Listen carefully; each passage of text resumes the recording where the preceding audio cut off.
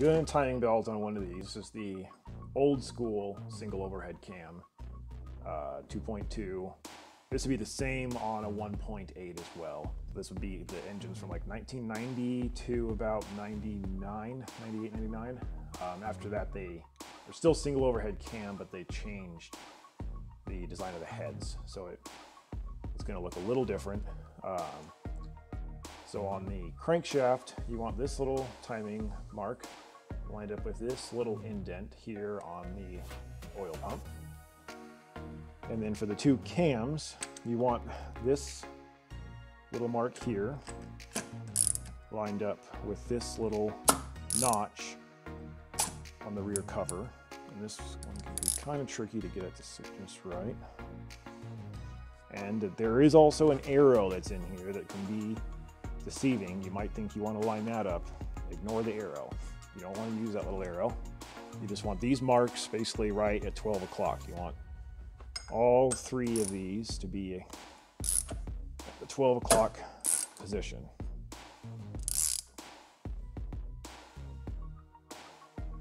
And that's kind of hard to see, but that's the other little mark.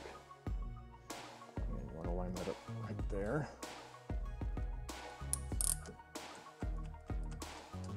And I always get the crankshaft into the 12 o'clock position here first before doing your two cams. The 2.2 like this, it's non-interference, so you don't ever have to worry about the valves hitting the pistons. But on dual overhead cam cars, that can be something that can happen. Same with the newer single overhead cams. The valves can hit the pistons, but one thing to always remember is that if you have the crank in this 12 o'clock position here lined up with this little mark, all the pistons are at like the halfway point in the cylinders. So they're all going to be far away from the valves. So if you screw up in one of these slips or you spin it backwards or whatever, you don't have to worry about the valves hitting the pistons because they're all going to be pulled about halfway in the cylinders. So there's no concern of them hitting as long as you get this mark lined up first. Is this a non-interference engine though? Yeah. Okay, so yeah, these old. It shouldn't. So it shouldn't matter on valves, but I guess it's just good. But just good practice, just good thing to note. That yeah, if you were working on a WRX or something where that would be a possibility, as long as you have the crank mark lined up, that means all your pistons are pulled into about the halfway point in the stroke. So they're plenty far away from the valves. So yeah, something to be aware of. And on all these engines, all the EJ engines, always use this little marks on the cams here. Don't worry about any sort of arrows. There's also on your crank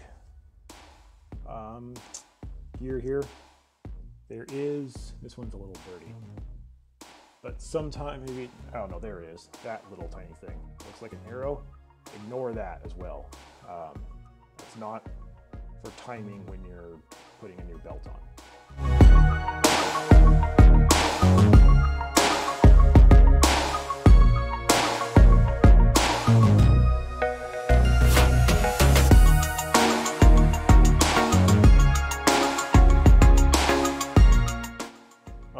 So once you've gotten the belt on to this point, the most difficult pulley I always find to install is this toothed one that goes right down here next to the water pump.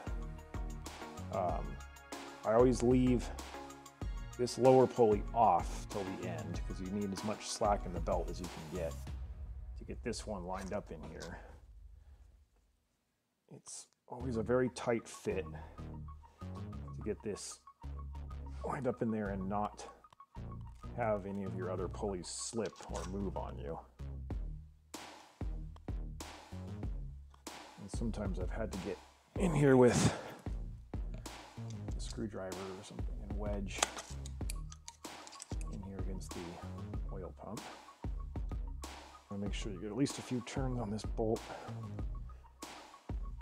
so that you don't cross thread it. before you try and crank it down. And then once that one's in, there's generally enough slack that it's not that hard to get this one lined up afterwards. If you try to put this one in first and do this last, it'll just make things far more difficult for you. There, and that's about all there is to it. Just installing the belt, and then you can pull the grenade pin here. I like to leave these bolts here loose slightly until I'm completely done, and get behind this tensioner, because these bolt holes are slotted. Slide it forward as far as it'll go, and then snug these down.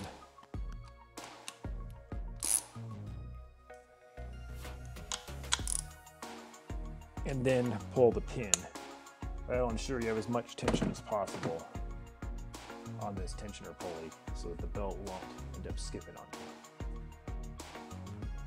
And that's about all there is to it with installing the belt. Also recommend grabbing a pair of these. Makes it much easier to hold the belt.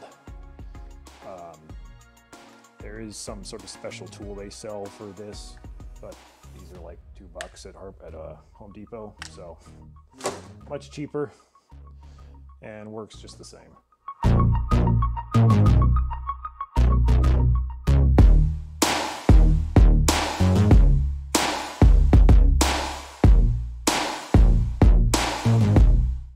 All right, so once you've gotten belt installed and all your covers on, the last things you're going to be putting on is your crank pulley. One thing to always be careful of is make sure that you have the keyway here lined up with the little key on the pulley, and this can be hard to tell if you're really lined up in there because it is a tight fit, but make sure it's fully seated flat and in that keyway before you go and put the bolt in here and torque it down. I've pulled a number of these crank pulleys off that were out of balance and loose and kind of all over the place, where someone just slid it on thinking they had it lined up right and were not, and then they cranked it down, crushing the key in there, and in the process screwing the pulley up too. And if you do that, you cause yourself a whole big pain in the ass process of having to pull this pulley off. You usually have to replace it. Usually you have to replace the crank pulley for the timing belt as well. That usually gets ruined. Hammer the old key out and put a new one in your crankshaft, assuming you haven't also screwed up the tip of your crankshaft either. That can sometimes happen as well. So something to always really watch out for. Make sure you got it fully seated and in the keyway before you go and torque this bolt down. And also the torque on this bolt is 135 pounds. So make sure that is torqued down properly. Having this back out can cause this pulley to start to come loose. And if this pulley starts slopping around in there, it can also destroy that keyway as well. It starts to come loose. So definitely something else to